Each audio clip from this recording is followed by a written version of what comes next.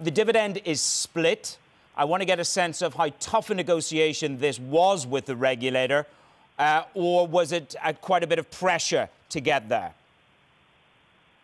No, I think that's, first of all, I can tell you that we reiterated clearly that the strong capital funding position and the business mix we have would have allowed us to confirm our dividends.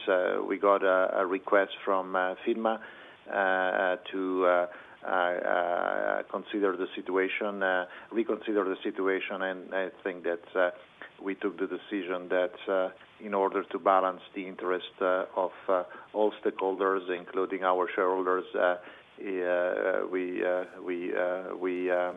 took this decision to split our already announced dividend in two tranches.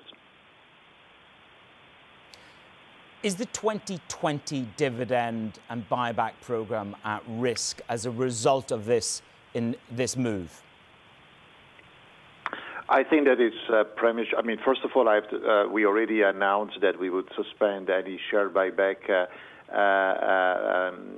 following the second half of the year, and the coronavirus situation has only confirmed that it would not be prudent to continue with share buyback. So the share buyback team has already been postponed to the very late part of 2020 or for the future, and so there is no topic, no discussion on that point.